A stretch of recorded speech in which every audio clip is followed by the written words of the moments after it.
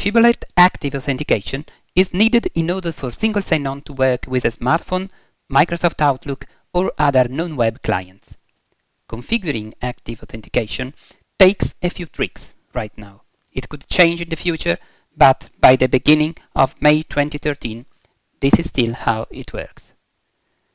First of all, you must install the Ecb Extension, Enhanced Client Proxy Extension, which is included in Shibboleth 2.3.3 and later, so it's not needed in our case since we are running version 2.3.8.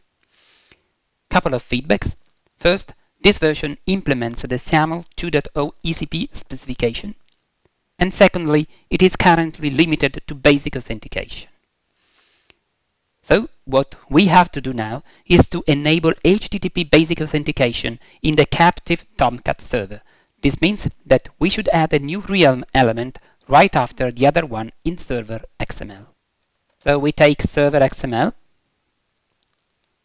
from the Tomcat configuration. We go to the bottom of the file and we paste the needed realm. Now, since we cannot have two realms within the same engine node, we needed to wrap them with a combined realm element. We put it here and we close it there. Well, we save the file and close the server XML. Now we need to provide the ECP entry point on the service provider side. In order to do that, I can simply duplicate a line in the Windows Azure AD metadata and change it. The metadata is here. We edit in Notepad, and then we duplicate this line,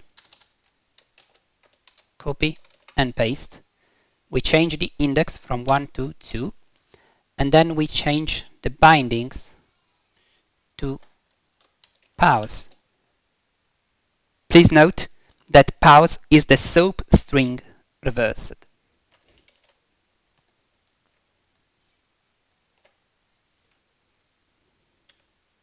Now we have to add a SAML2 ECP profile entry to the Windows Azure Active Directory Reline Party configuration node.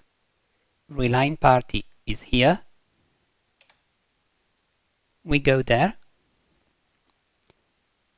Line 65. We duplicate this line for passive clients and we change to active clients. Rather than SSO, we need ECP, and rather than conditional for the sign assertions, we put always. Save and close.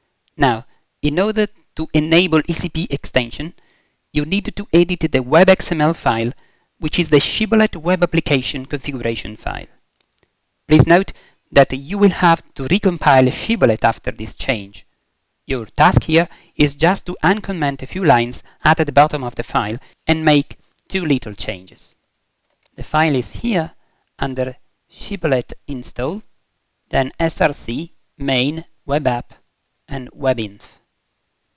Web XML, edit, we go to the bottom and we remove these comments. This one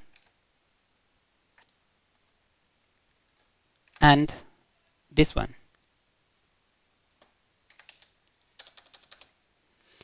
The two changes are, first of all, the user. The role name cannot be user, but should be star, any user. And secondly, the URL pattern should match what we have in PowerShell for the federation, Shibboleth Active Federation, which is this one, profile SAML2 SOAP ECP. So we copy this string and we paste it here.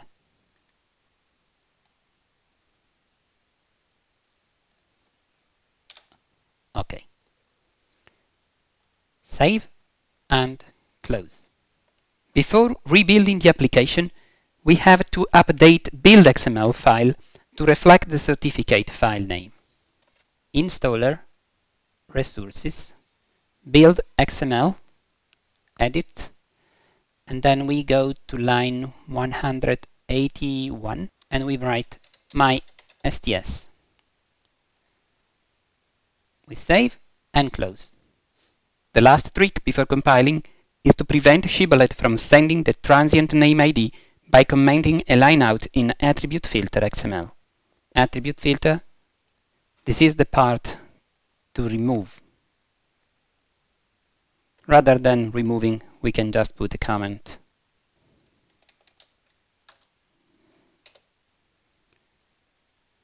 Again, save and close. Well, it's all done now. And now we can compile it. Now, cd program files, Shibboleth install. We run install. It takes a couple of seconds. Oh, 4 seconds, sorry. Now we can restart the service.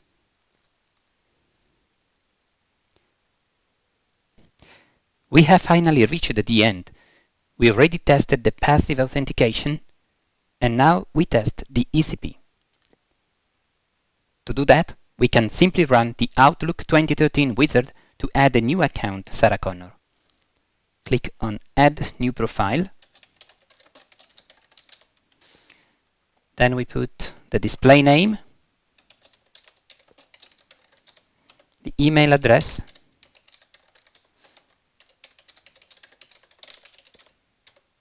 and the password.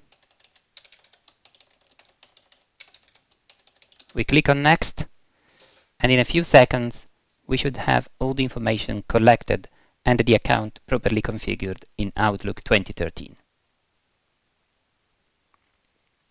Voila, it works.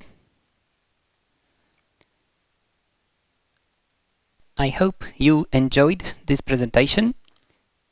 Thank you for watching and arrivederci.